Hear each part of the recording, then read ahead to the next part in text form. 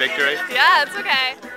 We did really well. I don't know if we're gonna win with BudgetBall. Yeah. So, did you have a winning strategy, or just sort of basically our winning pure strategy, athletic skill? I'm actually on the BudgetBall planning committee, so I played the game a few times. Okay. So I tried to use my insight to kind of, feel it out. But I think a good strategy is just to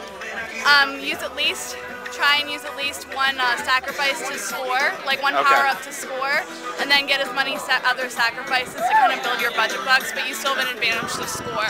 Okay. Because what really matters is the points, and then the budget bucks come into play with the points. Yeah. So you might not necessarily win in points, but you could end up winning in budget bucks. So yeah. Okay. It's pretty intense.